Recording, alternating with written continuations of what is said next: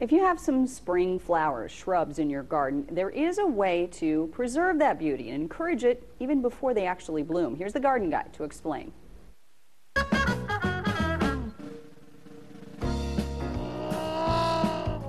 Hi, Mike O'Rourke, the garden guy. Rhododendrons, azaleas, dogwoods, magnolias, all of these plants are gorgeous, but they're spring bloomers. What we want to do, they set up their buds or their blossoms for next season in the fall of the previous year. Let's not get confusing. All I want you to do is go out and check out your dogwood or your magnolia. Take a look and see if you've got any buds that are forming or have formed last fall. If you do, I'm going to advise you get this product. It's called Wilt-Proof. It's an anti-desiccant. You spray it directly onto the plant as well as the stem and the bud itself. You got to do it twice, so hopefully the first time was Thanksgiving, the second time is right now. Perfect weather for it.